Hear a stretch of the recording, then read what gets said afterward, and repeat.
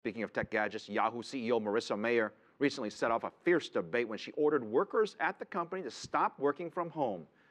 And just a few days ago, electronics retailer Best Buy decided also to end a similar program.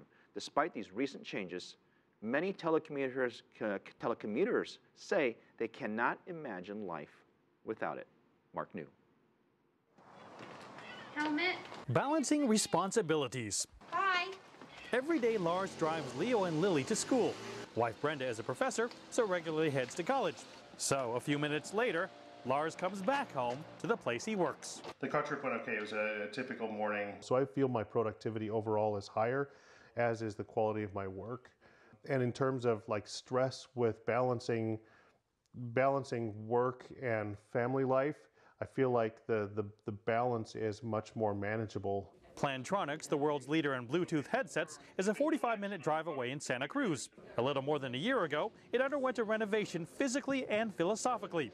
It's called the Smarter Working Environment, with meeting rooms of all different styles, designed to reflect tranquility, flexibility, and stress reduction.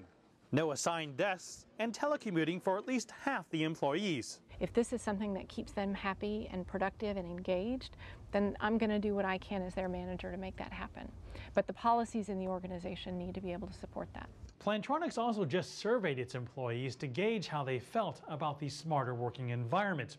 85% of respondents said it had been positive for both the culture and productivity.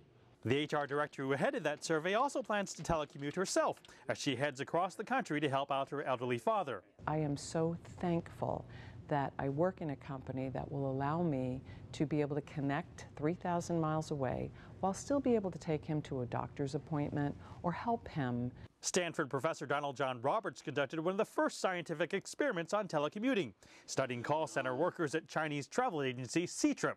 He found telecommuters produced 13% more and had a quitting rate of less than half those who worked at the center. You've got to have people who are able to focus on their job and do it.